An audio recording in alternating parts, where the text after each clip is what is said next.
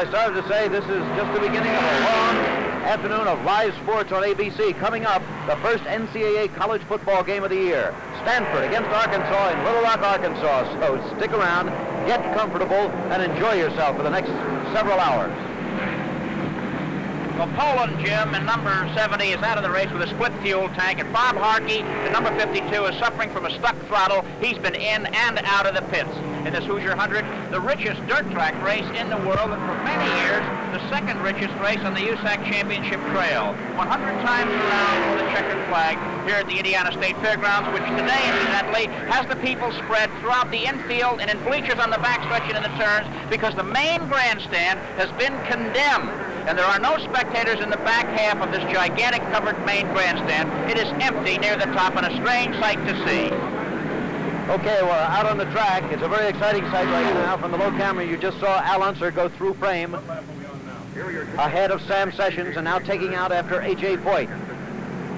21 laps have gone by. Remember, it's a scheduled 100, and now the sun has come out very bright. This is the way it was earlier today. Then it clouded up, and there was a report of rain about 20 miles from here, but it looks like we're going to be all right. No repeat of Springfield, Illinois a few weeks ago. Let's hope not, Jim. The sun, of course, is a welcome sight, but it is baking the track and making it even slipperier, which makes it more difficult to be competitive. Andretti is now 6th. A.J. Foyt the leader. And there is Andretti passing another car and going into 5th place. So we'll keep an eye on him. The reigning USAC national champion in car number 1, Mario Andretti of Nazareth, Pennsylvania, the Italian-born, very personal racing star. That was Bruce Wolcott he got by, Jim, in the Agagenia number 98. A yellow flag, if it should come, would tighten up this field and really set the stage for some tremendously exciting racing. But the interval between the leader and Mario is quite large at this point. Mario Andretti in 5th position, remember. And lots of watermelon in the pits. It's September in Indiana. A nice warm, either, well, call it a late summer or an early autumn day. Take your pick. Technically, it's still late summer, but you can... 11 Oppenhausers, 4 Chevrolet engine cars, 3 Fords, 2 of which are double overhead cam jobs, the Unser and Foyt machines, and the 1 Gurney Eagle model in the Andretti car. And the mechanics are going to work now on the car to see just what they can do, and the Federal Engineering team from Detroit. But Jimmy Malloy is losing. Who's the after that? Who's in front of him? Oh, Ralph McCory. Oldest friend. We're back again live at the Hoosier 100 automobile race in Indianapolis, Indiana. This is Jim McKay, and that you're watching is Mario Andretti. He started 14th on the starting lineup. He is now chasing Ralph Liguori, trying to move into 4th place. Number 58 is Ralph Liguori, a veteran who has never won a race on the championship trail. And there is Andretti after him, going through turn 1. We're on lap 39 of a scheduled 100. There have been no yellow flags and no accidents, although a number of cars have dropped out of the competition. Bill Peterball, number 19, drove off the middle of the backstretch with his engine giving trouble in the same place he went off last year.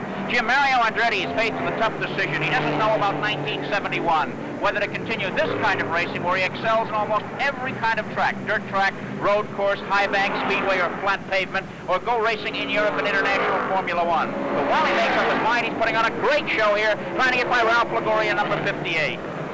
Well, he is. He still hasn't been able to do it. Andretti, by the way, is in a very new car. In fact, the first race that this dirt track car was in was at Springfield, Illinois a few weeks ago, and it didn't do very well, broke down.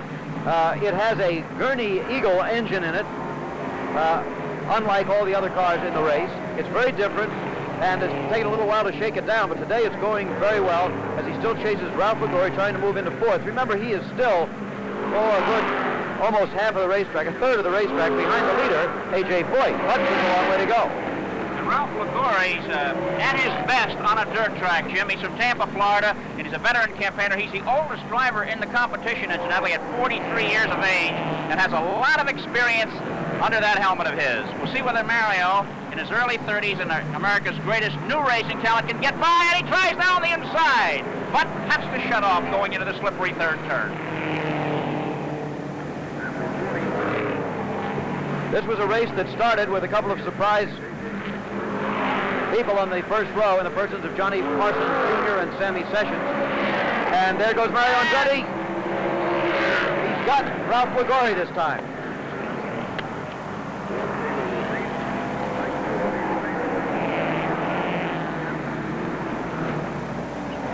Mario Andretti has moved into 4th place in this race. 2/5 of the race has gone by. The leader, remember, is A.J. Foyt. I started to say...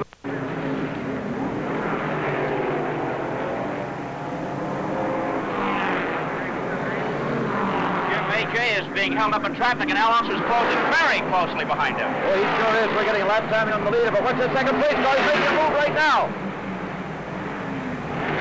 Moving around a slower car, Bob Harkey. He tried to sneak past A.J. Foyt and Al Unser, and he almost did it. He almost did it. But now he's dropped back a matter of 50 feet behind the leader again. This is real good racing in Indianapolis. It's a great racing town, Jim. Besides the Speedway, a 2.5-mile great racing plant, is this 1-mile fairground and the yellow flag is Park. out. The yellow flag is out right now. I can't see what the incident was. There doesn't seem to be an accident of any kind. But the tow truck is going out on the track. Somebody must have stopped someplace. Darn if I can see them. At any rate, the yellow flag is out, and that could close things up a bit and move Mario Andretti a bit more into contention. Apparently, the track conditions, Jim, at the moment are better for Al Unser and his number 2 car than they are for A.J. Foyt and his number 7. Well, there's the car up against, just up snug against the inside rail, and from our position, with the naked eye, you just can't see it. It looks like an overheating problem, Jim, and the driver's removing his helmet. They'll take the car off the track and...